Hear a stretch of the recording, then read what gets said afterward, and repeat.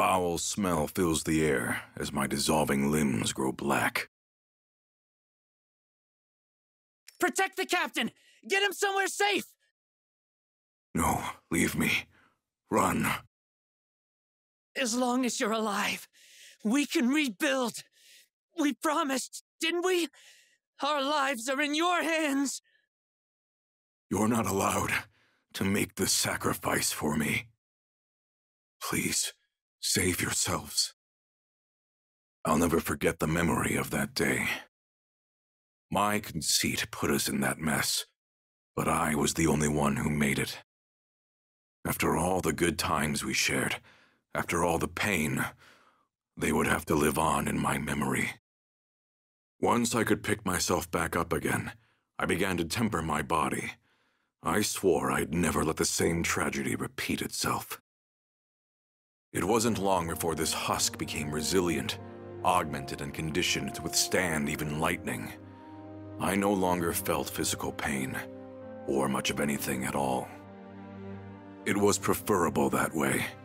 I could be a shield to protect others, to protect them from the same tragedy that befell my crew. Having lost my place in the world, I found a home in the society and quickly became contractor to the seal weapon, Great Scythe Grinoth. My missions were simple: hunt primal beasts or exterminate the foe. I did my job so that I could keep people safe, to aid them in their time of need. But despite my best efforts, I still failed. I was powerless when Vern was kidnapped right in front of me. Worst of all, I could do nothing but watch as our hopeful new recruit was cut down. What good was I when I couldn't even protect a single one of my comrades? Maybe the real mistake was believing I could do good in the first place.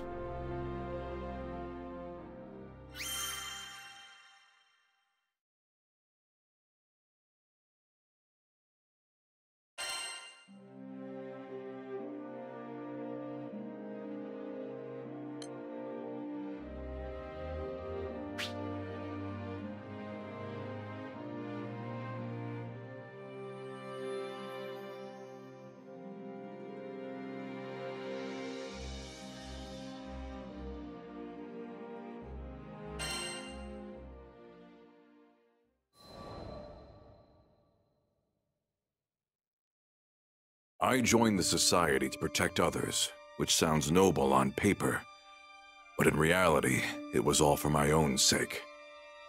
I'm the reason that my old crew, my family, found an early grave. It was only right that I spend the rest of my meager life in atonement. At least, that's the excuse I told myself. In truth, another part of me was deluded into thinking I could free myself from the guilt, but only if I could change into another person. Turns out that being immune to physical torture does nothing to protect your heart from psychological torment. Speaking of mental suffering, not long after I joined the society, Ilsa assigned Zeta as my partner. The old me would have worked with her just fine, but too much had changed. Her blunt honesty rubbed me the wrong way. A man can only take so much random commentary before he goes insane. Even Ilsa called her Pupper, which was kinder than what I had in mind back in those days. But it was an apt name, considering all of her barking. I didn't care about forging a real partnership with Zeta. Every time we had a mission together, I just wanted to finish it as fast as possible. But it backfired. Whenever I pushed her away, she pushed back 10 times harder. She was determined to know me. I would have never admitted it out loud, but I was afraid. After all, the closer you are with someone, the harder it is to cope with their loss.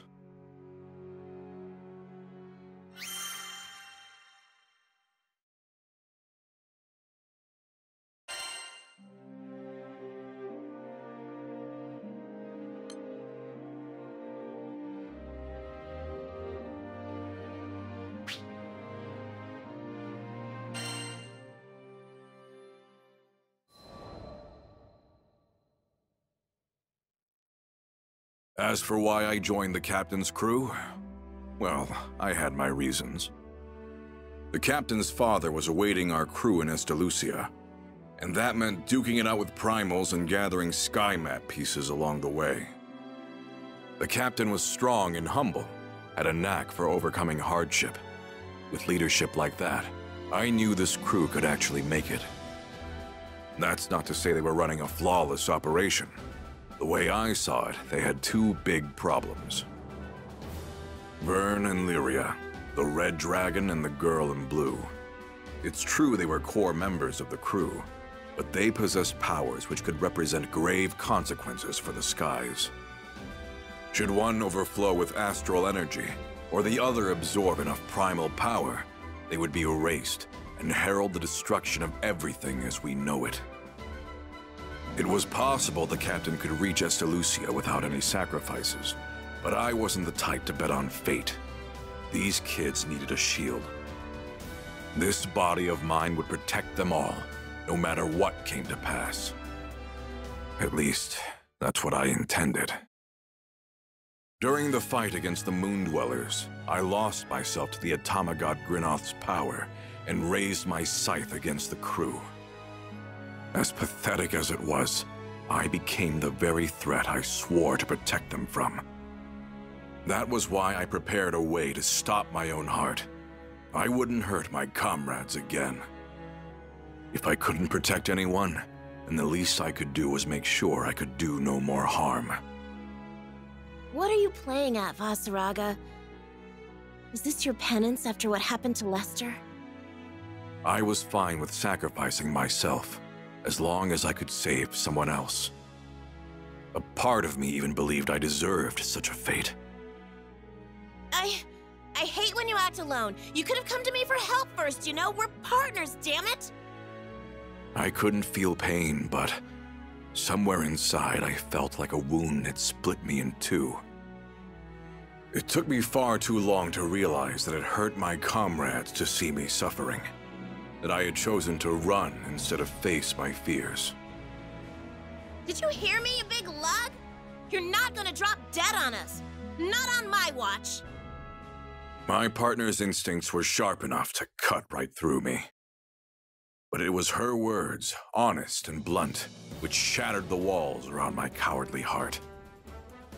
The pain I should have dealt with a long time ago came spilling out, but this time it was accompanied by a burning desire. We're going to survive this, together.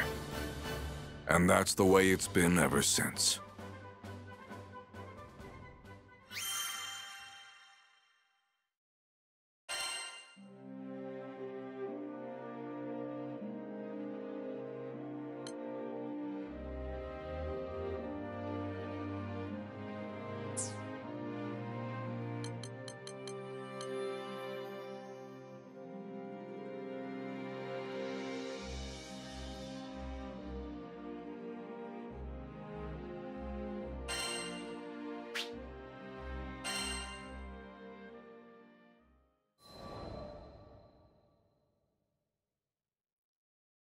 Our adventure began with a strange light falling over my home island of Zinkenstill. I chased it to the impact site, where I found a blue-haired girl named Lyria and a knight, Catalina. The girl was shaken, and pretty soon I learned the reason why. She was on the run from Erste Empire soldiers. I knew an unfair fight when I saw one, so I stepped up to protect Lyria from those awful tyrants. Catalina and I fended them off well enough, but when their backs were in the corner, they released a fire-breathing hydra. It charged me, sending me flying into the tree line. Moments away from death, all I could think about was Dad. He'd been the one who trained me, and he'd done a great job, but... well, who expects their son to get attacked by a five-headed horror? He was going to be devastated. So, it's all over. Just as I began to sink into darkness, a gentle light enveloped my body. Lyria, breathed by a mystical halo, was floating above me with her hand outstretched. She explained that she was going to merge our life forces. Fortunately, it worked. From that moment forward, Lyria and I would be inextricably linked. Looking into her blue eyes, I knew I had nothing to fear, not even death itself. Two people, one life, a greater whole. Lyria had taken a huge risk to save me. Now, if one of us got hit with a fatal blow, it was curtains for both. And that thought awakened in me a desperate hunger for survival, for life. The next moment, Lyria and I felt this reverberation of power. The torrent of emotion rushing from me had awakened something. Darkness and flame swirled around us, coalescing into a massive dragon, Bahamut. With him on our side, we made short work of the Imperial Hydra. Now that their trump card had been blasted into oblivion, the Imperial Army had no choice but to run. Sometimes I wonder what would have happened if I hadn't chased that light. No Lyria, no lifelink, no adventure. And I probably wouldn't even have set foot off of Zinkenstill. Fate's a funny thing, isn't it? Since meeting Lyria, we've seen our fair share of joy and happiness, and pain and suffering. But the Grand Cypher crew doesn't buckle under pressure. We'll take on anything the journey throws at us. No regrets.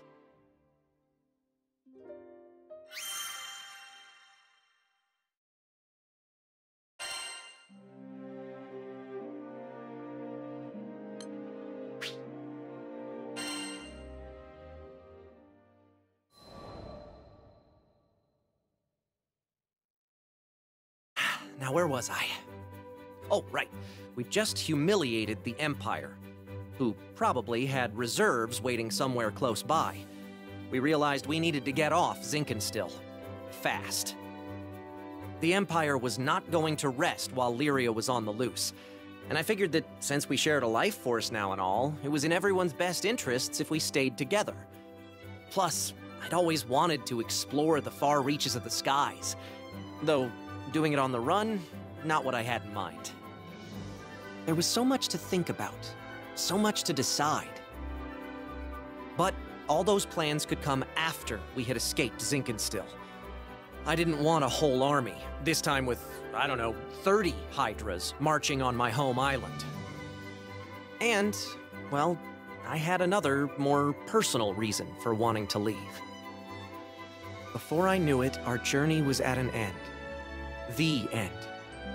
As in, we'd reached the end of the skies. My son, I'm waiting for you on Estalucia. I thought about Dad's letter. I missed him. When I was young, he would take me to the edge of the island, and we'd sit there, admiring the clouds. I wanted so badly to explore those skies, just like Dad. I had to see him again. And now, I wouldn't have to make that journey alone. With Vern, Lyria, and Catalina at my side, we commandeered a small Imperial craft and set out for the greatest of destinations, Estalucia.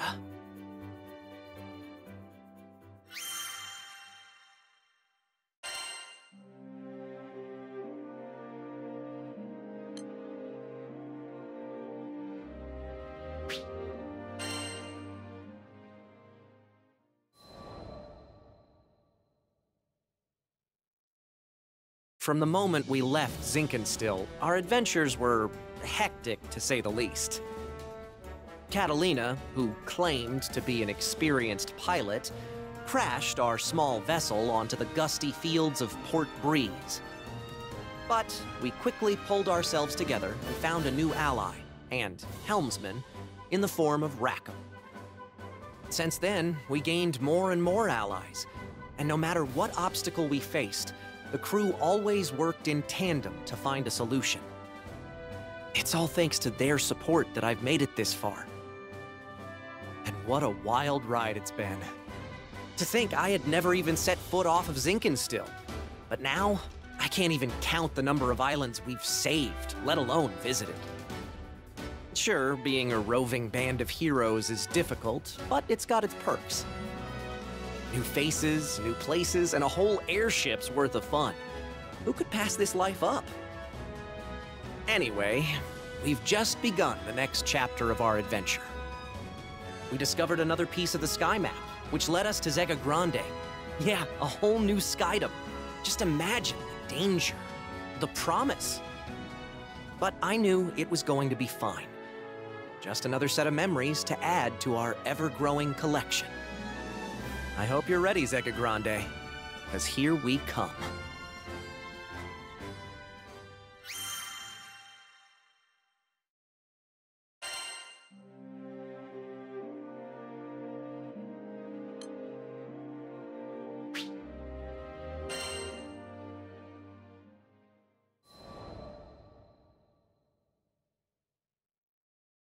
Skyfarers, we need your aid! Goblins!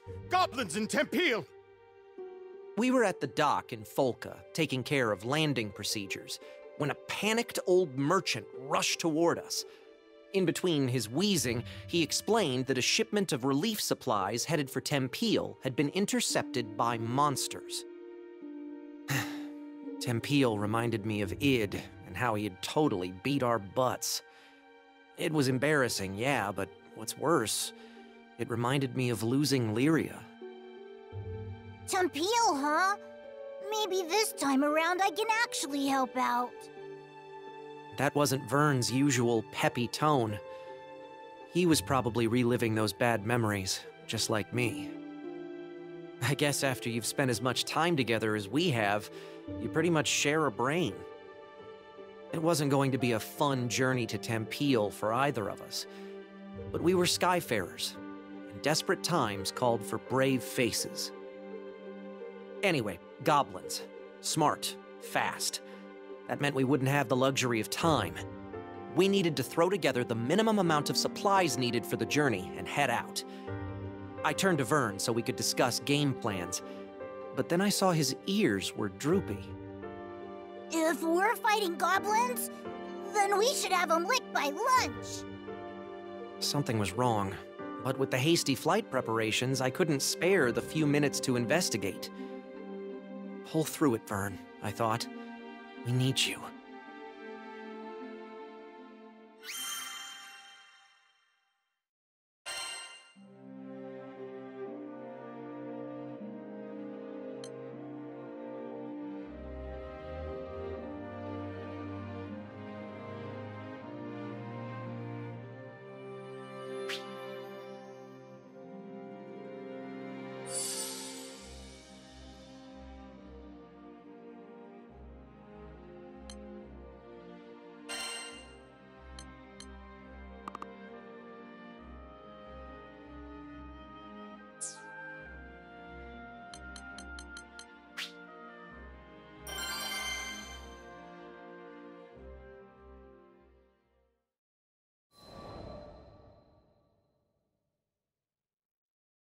A little less than an hour later, it was time to depart.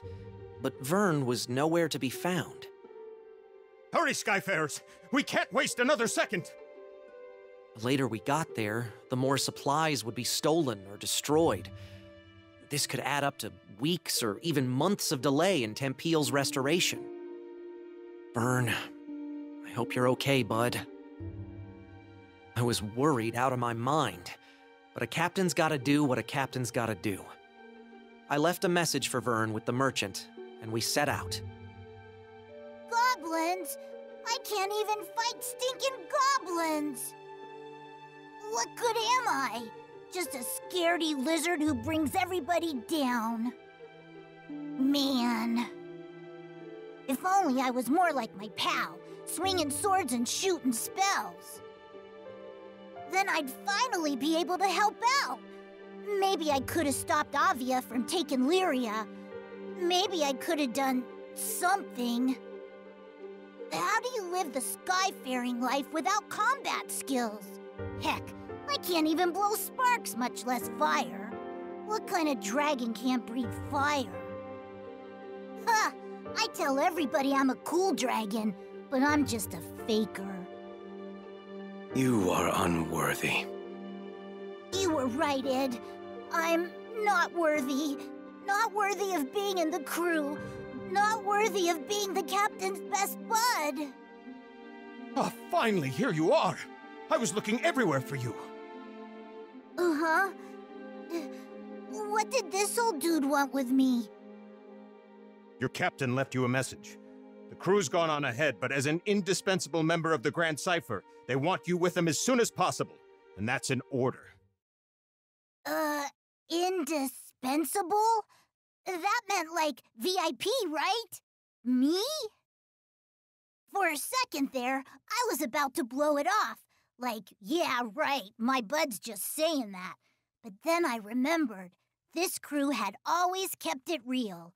No lies, no flattery. Yeah, we kicked butt because we believed in one another. These guys were my best friends. And maybe we weren't perfect. I mean, we lost to Id, but my bud put his captain boots on and got right back up and tried again. It was never about swords or magic. It was about always moving forward, never giving up. And more than anything, it was about being there for each other. What was I worrying about? Who cares if I couldn't fight? There are 1,000,002 ways to help on an adventure. I mean, you try questing without a cook or a healer. Hello? Merchant of Vern, do you read me? If you're done daydreaming now, I've got a ship ready to go. It was time to get a move on, or I wasn't worth my scales. Sorry, everybody. Your pal Vern is on his way.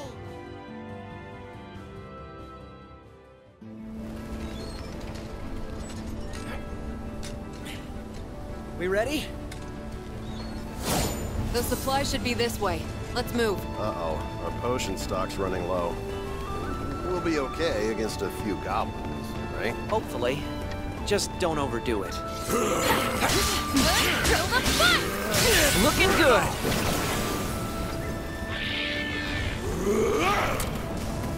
For life.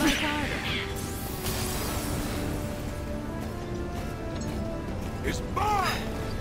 Sure hope Vern's okay. He was really down, wasn't he? Poor Vern.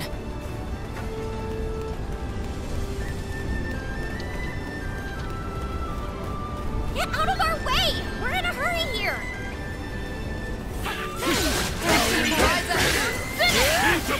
Don't move!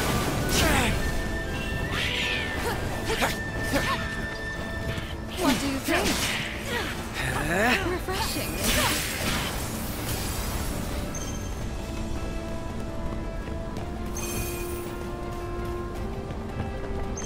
Damn, back for more. Right when we were about to cross the finish line. Over there! Just like that! We have to go help them! Stay alert. Quite right. You lead the way. Let's move!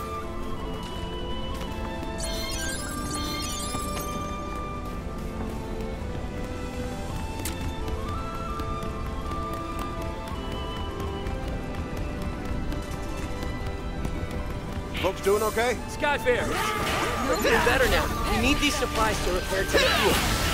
Please, would you protect them? We're on it. Take cover, okay? Looking good! Just follow through! Batter up! You have my aid. Keep focused. Yes! Let's get going now. Got it. Keep it up! Phew. I think that was the last of them. Thank you. You've saved Tempeal's future. Heads up, goblin reinforcements. Just don't quit.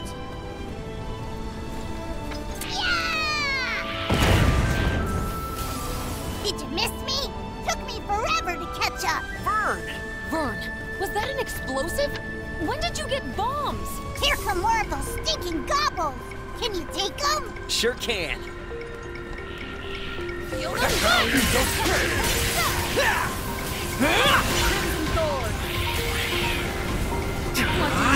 Come and Get him! Looking good. Just Yikes! Wyverns are coming from above! Watch your rocket!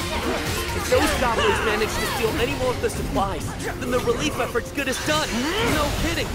They've already hauled half our grain to higher ground. Higher ground? Sounds like a job for a cool dragon. That's a great idea, Vern. Put your wings to use. Are you sure you can manage? What if the goblins spot you? Piece of cake. I'll be back in 30 seconds or your money back.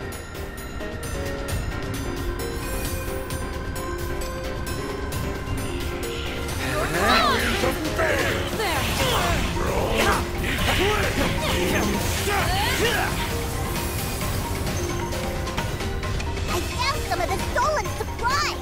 They're safe and sound.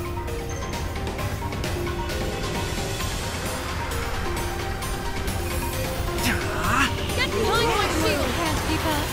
Go for broke! We fight as one! Looking good! What do you think? No falling under my Here's the second punch.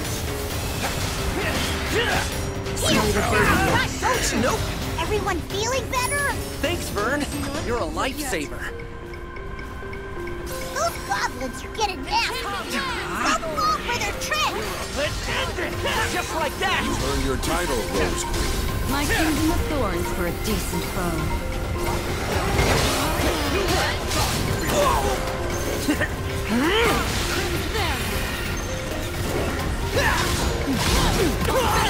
Nope! On guard! Got plenty of potions left. Do your best, everybody. What do you think? Looking good!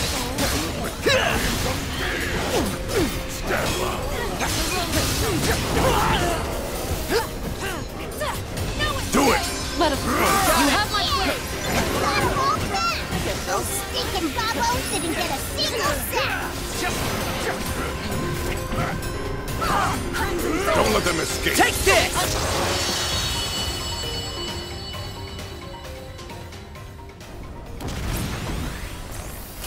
The enemy have started their retreat. I think the worst has passed. Thanks to you Skyfarers, Tenpeel's finally gonna be rebuilt. We owe you everything. Vern was the real MVP. Aw, shucks. I bet you say that to all your lifelong pals. That worked out! Somehow or other.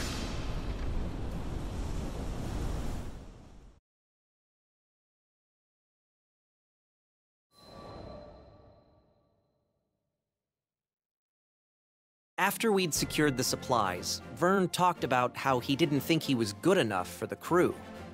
Obviously, he was the only one that felt that way. I'd always appreciated his support.